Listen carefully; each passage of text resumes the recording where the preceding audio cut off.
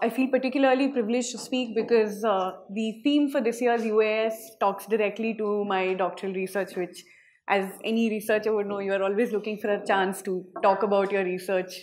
So this is, good coincidence in that sense. I'm going to basically try and focus on sort of bringing out certain critical issues that pertain to questions of urban commons.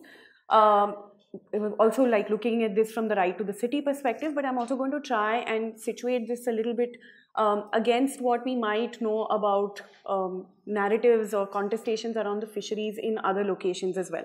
So what is so distinctive about, say, the fisheries in a location like Mumbai, which is where my research was based? What are the specific implications of this being located in the urban? What are the pressures that the urban therefore puts both on the commons as well as livelihoods that are dependent on them? Let me just begin by sort of putting out certain caveats on what it is that we sort of try and look at when we're looking at the commons, or how are we trying to understand what the commons are. Now, typically when we are looking at something like the common, a very common assumption that we make about it is that by describing something as being a common resource, we automatically make the assumption that these are open access resources, equally open to anyone who wishes to partake of them. This is something that repeatedly literature on the commons has had to sort of clarify and make sure to say that just because we understand something as a commons doesn't automatically translate into being open access for everyone. So we're always looking at some kind of restricted access to commons that takes place. But typically those restricted accesses are built either around questions of knowledge that you might need in order to enter the or partake of the commons, or technological sort of barriers that might be put in place, all of which operate in varying kind of degrees in determining the kind of access that we're looking at. Right? So that's sort of one thing to keep in mind, and that very much operates in the case of the fisheries as well, and I'll clarify how that does as I jump into it a little bit more. The other thing is to look at, again, when we're looking at communities and we're looking at common, communities that have livelihoods that are dependent on commons, there used to be this sort of assumption again earlier that these were undifferentiated sort of homogeneous communities that were partaking of the commons, right? So an important part of the work that is done under political ecology, for instance, tries to clarify and make evident the kind of relations that exist within communities itself that are dependent on common resources, the kind of hierarchies that might be in place, the kind of issues of gender, caste, for instance, that might automatically put in place, again, another set of barriers in terms of accessing the commons or not accessing the commons. So we don't want to begin by assuming that when we're talking, particularly in my research, I'm trying to look at the implications of a capitalist transformation that is initiated both by the colonial state as well as the independent Indian state with the idea of modernizing the fisheries, for instance.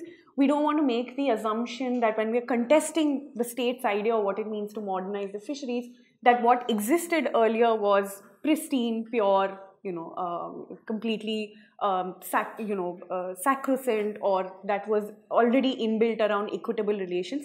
Nothing of the sort, right? Because there were hierarchies in place, there were gender questions that were emerging, there were class questions that were emerging. But what is happening now is that the nature of these relationships have changed, the manner in which movements are picking up ecological questions, and the way they negotiate these hierarchies make a big difference in determining now who can have access, who can't. And particularly, again, because this is the case of the fisheries in Mumbai, by extension what happens is that there is a bleeding in of the discourse or the politics that is taking place around the questions of the common and access to it, which bleeds into the discourse of who can actually live in the city and who has rights over the city. Right, so that's one other caveat. And the last caveat that before which I start is to just, again, compare this with the kind of work that is done on fisheries. If you look at, I'm not sure how many of you are familiar with this, but if you look at the Indian sort of literature around this question, there's been two incredible works that have come out. One was in 1991, Kalpana Ram's work on the Mukvar community. And followed by this, in another 18 years later, in 2009, you have Ajanta Subramaniam's work, which is also on the Mukhwars itself, right? So we have actually a whole lot of studies that take place, and there are several other studies as well, but typically we find a lot of studies that take place on fishing communities in southern India, right? Tamil Nadu and Kerala are sort of overrepresented in this kind of study. And while these works are very rich and very informative and deep in their analysis, they, of course, the urban question doesn't emerge very sharply. And the other important sort of point that they bring up, which doesn't necessarily hold resonance for an urban coastal common, is a question which they pitch, which is about the discrepancy or the relationship of coastal space to interior agrarian spaces, right? Typically, when we're looking at something like coastal commons, we're including the seas, we're including the coastal land itself. And within Subramaniam and Kalpana Ram's work, we notice that there is the entire manner in which the coastal common is situated and understood takes place vis-a-vis the interior agrarian regions of those states, where the coastal commons are sort of seen as inferior in some kind of ways, with the agrarian sort of interior as being placed higher in the hierarchy. This also maps over caste questions, for instance. So, which are the castes that occupy the interior agrarian regions, which are the castes that occupy the coast, etc. And therefore, the manner in which contestations around coastal common lands take place, say in Tamil Nadu and or the regions of Tamil Nadu and Kerala that they look at, are very different, right? One thing that's almost immediately stands out in the case of Bombay, and now I'll just sort of jump into what it is that I observe, what it is that my analysis is built around. So the first thing that one notices in Bombay is that Bombay is, of course, a tiny island that was it's 7 islands that were sort of built together. They reclaimed land between them, and it's now one small island. And land is very critical as a resource here, right?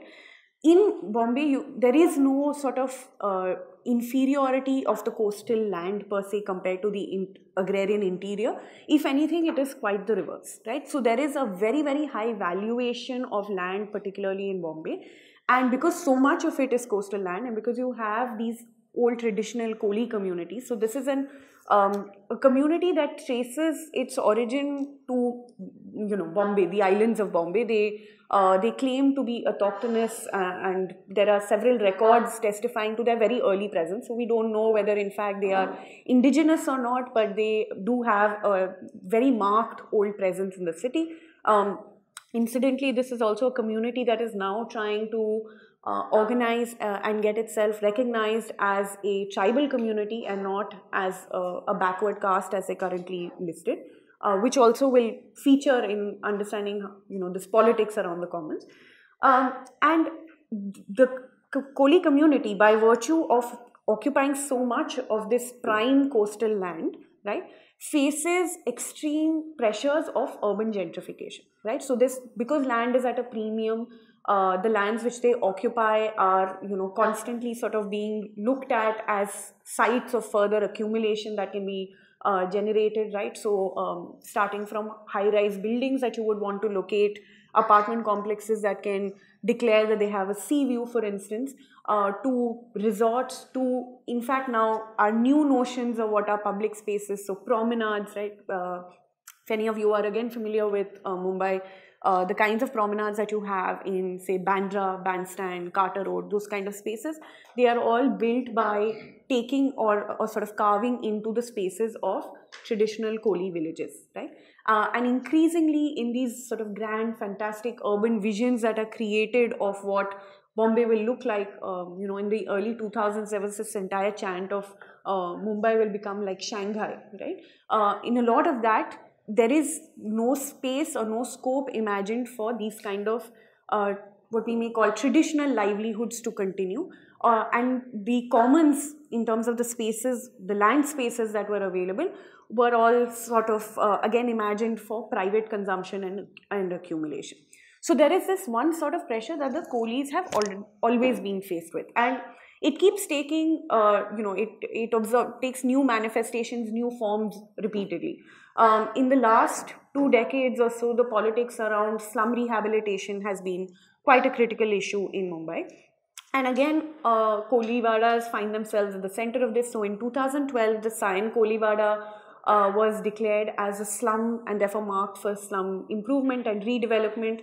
The Kolis contested this by saying that, you know, the agreement was not sort of signed by coercion, force, so on and so forth.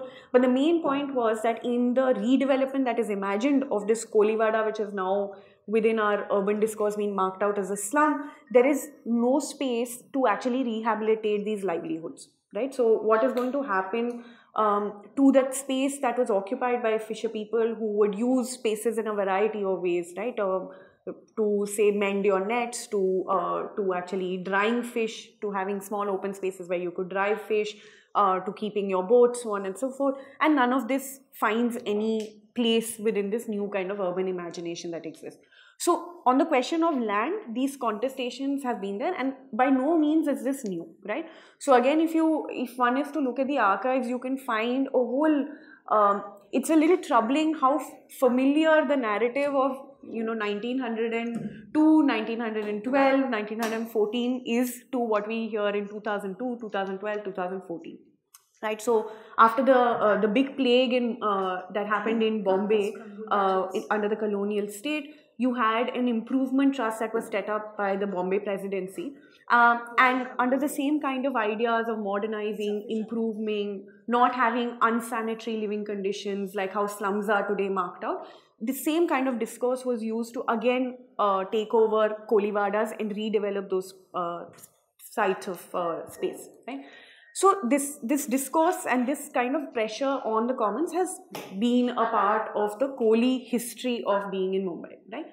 But what has changed very significantly over the last 4 to 5 decades has been the strong sort of influence or the strong sort of initiative by the state to transform the livelihood itself, right? So from being a traditional livelihood that is practiced by this fishing community, there was an increased effort, and this effort began again in the early 20th century under the colonial state, but they sort of gave up that plan by mid 20th century. But it's picked up again in the 1960s by the Indian state, where they seek to try and transform what is a traditional livelihood into a modern capitalized industry, right, which can generate large sources of revenue.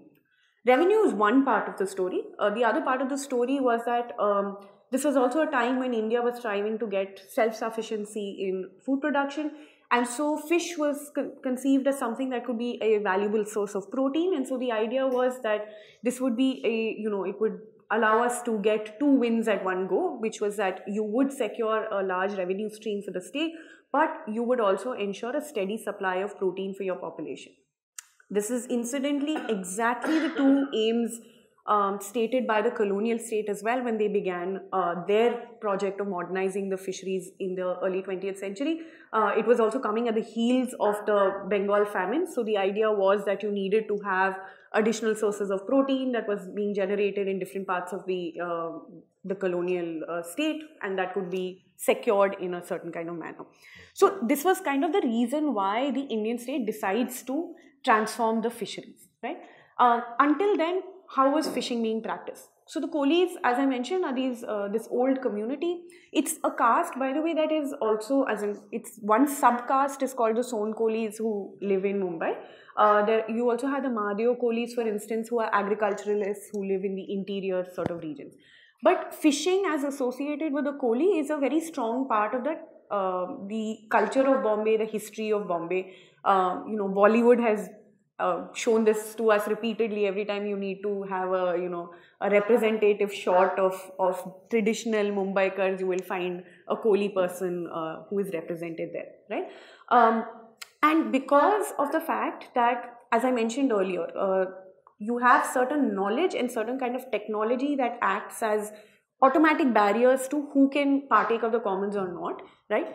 You had only Kolis who were practicing fishing. So one part of it has to do with the fact that this was a caste-based occupation.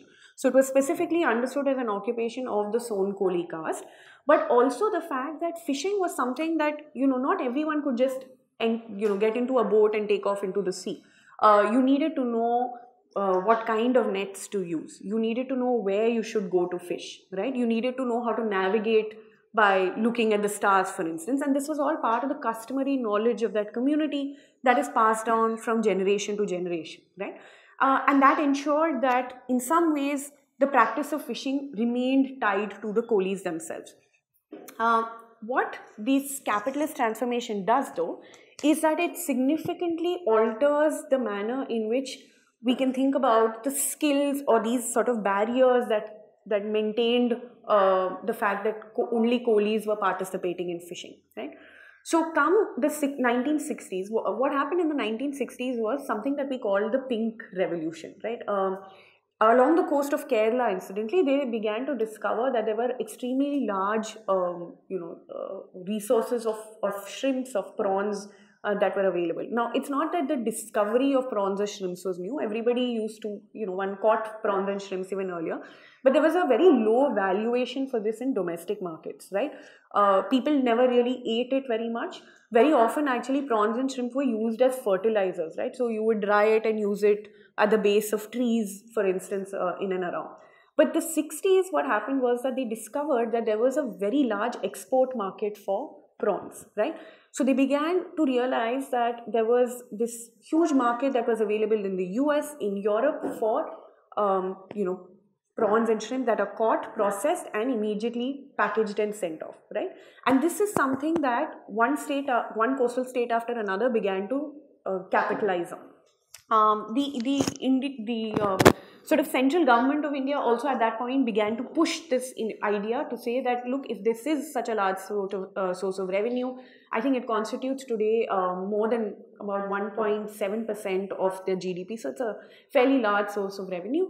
Why not actually push this agenda a little further? And what they began to do is, through various state governments, begin to provide subsidies, provide funding to initiate what we call capital intensive technology into the fisheries. So earlier you would have small wooden boats that would go out not very far into the sea to fish and come back. And just another clarification, there was never any idea of subsistence production in this commons, right? Again, that's an idea that we sometimes work with, that there's always some kind of sort of subsistence and sustainable mix of both kind of taking place, but typically we assume this is subsistence. In the fisheries, you can't have subsistence production, right? You can't live off fish alone. You are always going to fish a little bit more so that there is a domestic market within which you can enter, trade, so on and so forth. So the idea was, let's just expand this capacity more, right? And for that, new kinds of technology had to be brought in. So replace your wooden boats with large, what we call trawlers. Trawlers are boats that come to us from, I think, the Second World War, if I'm not mistaken, right? We used to literally sort of trawl the bed of the sea, okay, for mines. And that same technology is now employed, where you just put these trawl nets, as we call them. And earlier you had, in what we call artisanal fishing or traditional fishing, you had fishing that was suited to certain kinds of environment within which fishing was taking place. So if you were fishing near the shore, you would use a certain kind of net because you wanted to catch a certain kind of fish. If you wanted another kind of fish, you used another kind of net. But now what they did was, they just had these much larger sort of nets that were introduced through this new technology, which could actually bring up extremely large volumes of catch, right? So very, very quickly we began to see, through the state's push of this kind of technology, a rapid transformation in the volume of fish that was being caught, all of which was being exported.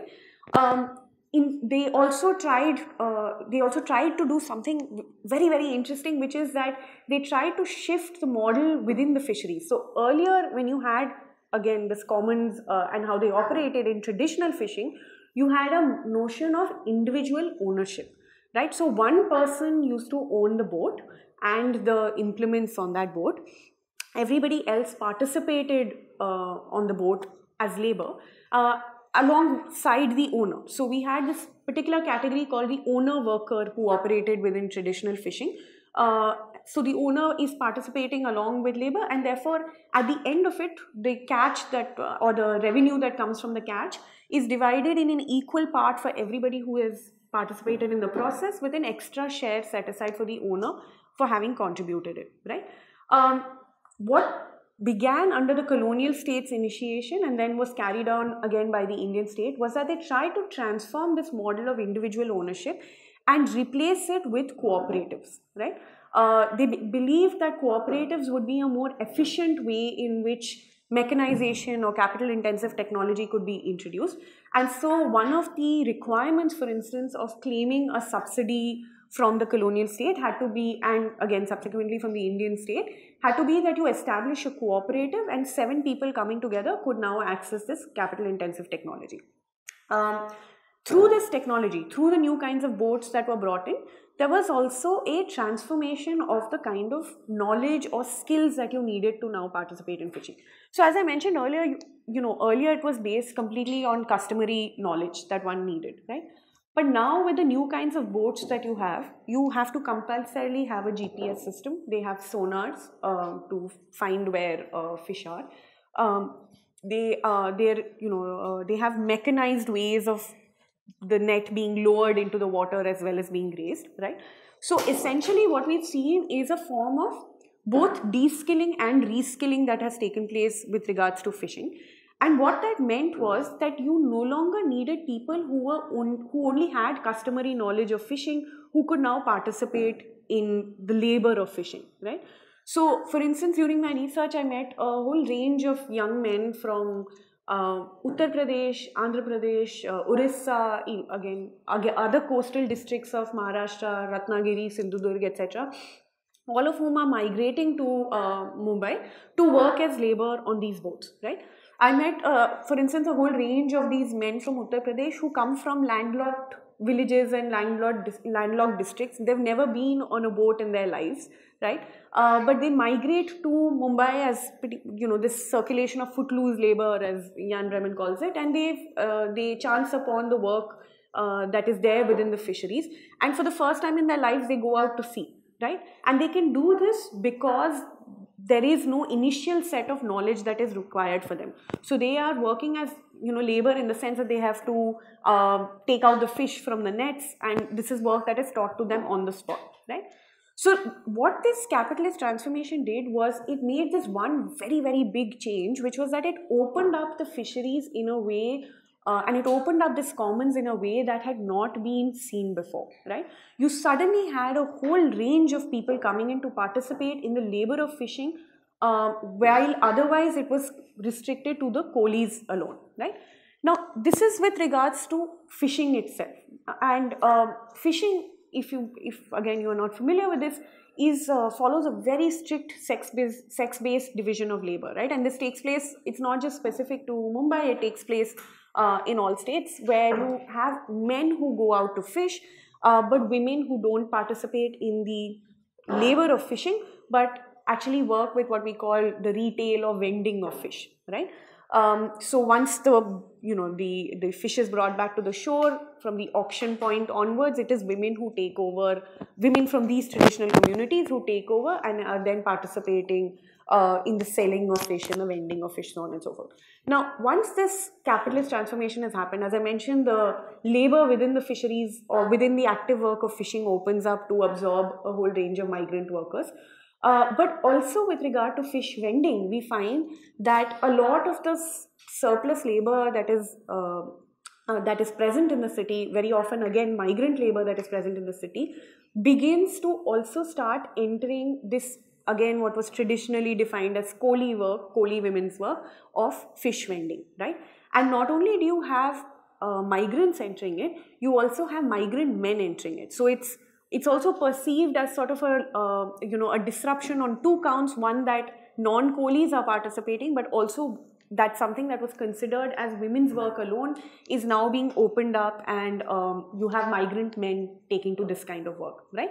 There were a whole range of disruptions that also take place here, in the sense that Koli women had a particular pattern in which fish vending operates. You buy fish from the auctions that are held either at the shore or certain large markets that have been designated, and then they would travel back to their locations close to their Koliwadas or close to their natal Koliwadas, where they would have market spaces that would very often be actually inherited in some kind of ways from their mothers, from their grandmothers, so on and so forth, right? Or mother-in-laws in some cases.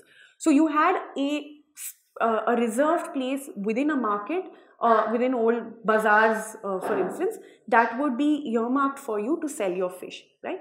But once you find that this transformation is taking place, you have large volumes of fish that are coming into the market, we find a large chunk of this fish actually being diverted to export markets, which means there's little available for domestic markets, and the prices for fish in domestic markets has actually gone up substantially. What it did was that it already put some pressure on Koli women, and Koli women were operating within a very restricted market, and they found that in this restricted market, their main grouse was that now migrant men are coming in and buying extremely low-end fish, for instance, that perhaps they would not buy on their own, and they were choosing to vend this outside of market spaces, right? So there was again a disruption in what was understood as the traditional way in which the livelihood was fed via the commons, and again this was a disruption that was that in some ways was understood via the entry of migrants, right? Now, the reason I'm saying this question of migrants repeatedly is because this has become the critical sort of issue on the ground in the fisheries in Mumbai today, right? If we were to sort of zoom out of this picture for a second, the broader context of what we're looking at now is that a capitalist transformation has taken place, which has led to severe ecological degradation, right? We've actually had recorded periods of fish famines where they have just overfished areas to an extent that there is no longer any kind of fish available. We're also talking about a strong sort of class question that has emerged within the fisheries, even though, as I mentioned earlier, you had cooperatives that were understood as being at the head, or a cooperative was necessary in order to access capital intensive technology. Very often this was flouted, and what we had was, what they call fake cooperatives. So you had 6 sort of members who were just sleeping partners, and you had one active member who was basically bringing in the capital that was necessary, and typically within a year or two after having acquired the state funds and subsidies, the other 6 partners were sort of let go of and the one partner remained behind. So you had the creation of a new capitalist class within the Kolis. You also had, because there was such heavy push from the Indian state, in 1991 they opened up exclusive economic zones in the deep seas, inviting foreign sort of capital to come in and participate in deep sea fishing. So they were really pushing this agenda of a capitalist transformation, and so you had also a whole range of capitalists from other communities entering, right? So at multiple levels within the fisheries, you had what was a traditional occupation now opened up to allow for other community members to enter them, either at the level of capitalists or at the level of labor, right? And this was also, as I said, taking place in the context of this ecological degradation. So what we had beginning from the 90s onwards till at least 2015 was that a National Fish Workers Forum, which has been an active movement aligning various fisher organizations along the coast, has been pushing this kind of question of saying we need to rethink the kind of way in which we understand the commons, right? And the way for them to do that was to try and make the argument, very interestingly, in the period prior to 1989, they made this argument by saying we need to restrict the entry of big capital in fishing, right? Because the problem was that this capital intensive technology, they felt, was inducing a disruption in social relations of production, was inducing disruptions in traditional livelihoods, and this was sort of exacerbating social tensions in some kind of way. But post 1989, the National Fish Workers Forum uses a discourse of an ecological problem to say we need to curtail big capital because ecological questions are threatened, right? Now, the solution to this for the National Fish Workers Forum was to say, let us have a demand to say that only traditional fishing communities ought to have rights over these common spaces, right? So the imagination here was that because traditional fishing communities have sustainable production practices themselves, it is better for them to be at the helm of these kind of practices and livelihood concerns, as opposed to allowing other community people to come in and run this, because they were entering, again, as I mentioned, typically in the form of capitalists, right? But within the city of Bombay, this demand of exclusive access for traditional communities gets interpreted in a very different manner. So as I mentioned, we see migrant labor entering the work on boats. We see migrant labor entering the work in markets, right? Traditional work done by Koli women, right? And all of this, again, 80s, actually starting from the 70s onwards, is happening also in the context where Bombay as a highly urbanized site is anyway drawing very large stream of migrants, right? Late 60s is also the time when the Shiv Sena begins to emerge in Mumbai, right? And the Shiv Sena is a very interesting political formation, because now we have the AAP, but at that point of time, it was one of the only parties that had an exclusive sort of city-based, urban-based agenda. And that agenda was a politically regressive agenda, where they were basically making the argument that jobs were not going to locals or natives, right? So the whole Sons of the Soil movement that was sort of whipped up by the Sena began at this point of time. At that point, in the late 60s and 70s, the migrant who was seen as problematic was very different, right?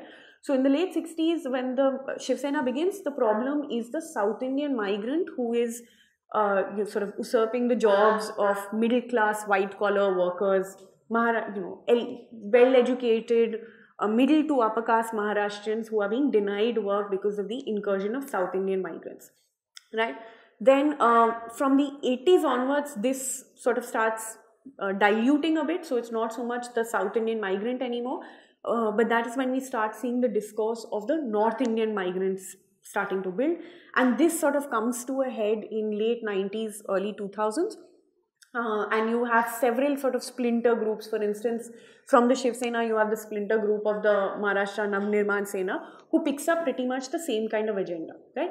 So the nativist discourse, the Sons of the Soil discourse, is very entrenched in the politics of Mumbai, where the interpretation is there are finite resources, there's finite amount of land, there are limited amount of jobs, and all of this is actually going to migrants who are constantly streaming into the city because of the economic opportunities that are available, right? But what is critically happening is that while they are building this Sons of the Soil kind of discourse, they are moving out of their concerns of the migrant informal white-collar work, shifting this over a period of time to more informalized kind of work, so that you have migrants who are coming in who are economically weaker, typically coming in from lower economic backgrounds, middle to lower order castes who are coming in, who are increasingly becoming the targets of the violence of the Sena, right? And the Sena is very quickly able to work this agenda around various kinds of interest groups in the city, one of whom also become the Koli community, right? Now, the Kolis, as I mentioned earlier, also have a self-perception, also a widely recognized perception, it's not just a self-perception, of being the original inhabitants, right? And so that notion of being the original inhabitants is brought together with this sort of nativist discourse and tied together to make the argument that, look, the Kolis, to whom Bombay originally belongs, are also being marginalized, are also being sidelined within their own cities, right? So they are being denied access to land within their cities, they are being denied access to even fishing. What was once theirs is no longer theirs because migrants are coming in and taking over their jobs, right? And very interestingly, what starts happening is that it is not so much the Koli men who actually begin to participate actively in this discourse and participate with the Shiv Sena, but rather it is Koli women, right, who begin to join the Sena in large numbers, are not just part of their local cadre, but also get important sort of roles in various shakhas, as even the Sena has them, and start becoming so strident about this position around the migrant. And again, in a overlap, it is not just any migrant, it is the North Indian migrant, that come 2004, we actually have a moment in Mumbai, where Koli women violently attack North Indian migrant men from participating in work in the fishing, right? Um, the violence is something that is disputable. In the interviews I conducted, many women did tell me that there was violence. They have several cases booked against them. But this is something that is generally looked to be sort of not discussed as much, because it speaks to a past where which has gotten them into a lot of trouble, right? So 2004, this major attack happens on North Indian migrants, and from then on we can see that there is a strong coalescing around this position to say that not just fishing, right, but the lands in the city, the right to a livelihood in the city, and by extension a right to the city itself, is something that should remain exclusive to traditional communities. For instance, the Kolis, who happen to be the original inhabitants, right? As this movement develops, right, even as there is a distancing, a shift taking place from the Sena itself, we find that while these women and while these local fishing cooperatives are participating with a larger national fish workers forum, which has nothing to do with this kind of politics of nativism on the ground, the ways in which national level demands come to be articulated and understood at the local level have much to do with these contestations and local dynamics that are taking place within the city itself, right? So the National Fish Workers Forum's original demand to say exclusive access for fishing to traditional fishing communities comes on some ground of protecting livelihoods as well as protecting the ecology, right? With the idea that prevent the access of big capital, limit the access of capital intensive technology to build what they call small scale fishing and promote small scale fishing, right? But this very same demand on the ground in Mumbai gets understood as a way to fortify their claim to say Mumbai only belongs to Mumbaikars, right? And furthermore, Mumbai only belongs to the Kolis, who are the original of all Mumbaikars, and therefore migrant labor must be continuously stopped. Just to sort of address this question of why is it that women were at the forefront of this and not so much the Koli men, one of the arguments that I make in my research is to suggest that there have been commons, as I mentioned again, always have differential terms of access, right? And as I mentioned, because of the sex-based division of labor, women are restricted to the work in fish vending, right? Men are participating in the actual work of fishing. Now, this actual work of fishing has undergone a world of a change, as I mentioned, through this technology that has been introduced. It's introduced a class of capitalists who have every interest in making sure that, even as they would prefer that Kolis only do it, they would want that large capital is not restricted within the fisheries, because that would automatically mean an impact on them, right? But for women, right, while this world of modernization and capitalist transformation is imagined, no kind of technological intervention comes on their work, right? So their work, sort of remains pretty much exactly the same as, as they've been practicing from the last, say, easily like 100 years. Like very, very few changes in technology have come in. And if they have come in, there has been no real initiative by the state to actually introduce or ease access to this technology for these women. So women are operating on older modes of production, and within that they find that the rules of the system or the rules of the game, for instance, are changing in such a way that they are disprivileged at it. And in looking for a cause for this, it becomes very easy to target the migrant as, being the face of this disruption and the face of the change, as opposed to sort of initially saying that perhaps the entire transformation was to blame, right? Part of this is also that, of course, they come from families which may have also made some gains from the capitalist transformation that actually came in. The other factor is that within the city of Mumbai, access to public education has registered quite a change over the last few decades. Now, as I mentioned, the Kolis are a backward caste.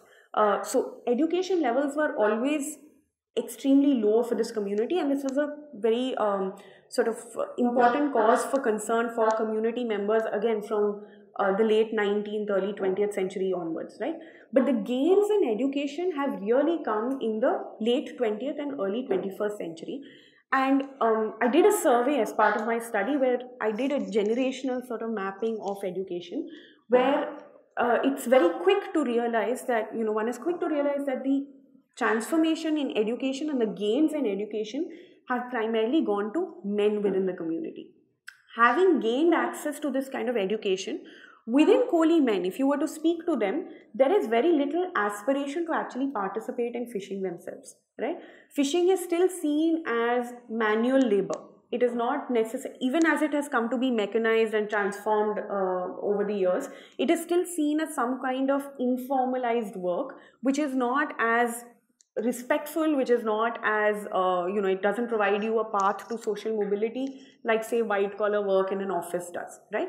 So the aspiration of occupation for Koli men has been very sort of rapidly changing from the last few decades onwards, where gains that have been, economic gains, social gains that have been made are being looked to translate into work outside of the fisheries, right? These gains, educational gains, however, while they have come for women, have not come at the same rate as it has come for men, right? And even now in the current generation, one can notice this sort of gap and discrepancy in education. So it's no longer the case that girls will be denied in education, they'll all go to school. But the difference comes in that boys will go to English medium schools, whereas the girls will go to Marathi medium schools. The boys might go to private schools where parents are saving a lot of money, investing a lot of money in education, whereas girls might go to the, not necessarily public, even girls might go to private schools, but a slightly lower rung of private schools or public schools that they might go to. Right? So women do not have the resources that the Koli women do not have the resources they need to actually take a step outside of the fisheries, even if that is the aspiration. And one notices that is happening for those who are highly educated. So the moment they get, secondary education, college degree, for instance, they typically move outside of the fisheries into what they conceive as more formal forms of work, right, which are more respectable, quote unquote, right? But because a larger chunk of them remain back within the fisheries, right, they seem to have a stronger interest in making sure that, at least given that they are within the fisheries, they can actually retain a strong hold over it, as opposed to what they perceive as losing ground to new entrants who have come in, which are the migrants, right? Of course, again, as I mentioned, these migrants are migrants from within the state, migrants not just from North India, but South India, East India, other parts of West India, for instance. But because it's, whipped up in the nativist discourse of the city itself, it is specifically the North Indian migrant who has come to be the target of this, right? So just to sort of wrap this up, I think the point, what should we understand from this, right? That contestations around commons ought to be situated in a larger political economy, right? This is something that, we need to constantly reiterate and say, because even as we have had writing on this from, again, the 50s, 60s onwards, it is a point that we tend to somehow gloss over and, mistake quite commonly. So, for instance, when we are thinking about policy formulations on this kind of question, if we are to hark back to ideas that the community itself knows best, or the community is always guided by an interest of protection of the commons, that is not necessarily the case, right? For instance, in the case of the Kolis in Mumbai, we'll realize very quickly that Koli men are quite happy to participate in a capital-intensive economy that actually completely degrades and destroys the seas as commons, right? To the point of, actually brink of destruction. But Koli women don't do so. So if we were to work with the idea of the homogeneous community, we wouldn't be able to really notice these kind of differences. So one is to think of it in terms of saying, situate the context, right? What is the context in which contestations around resources and livelihoods are taking place?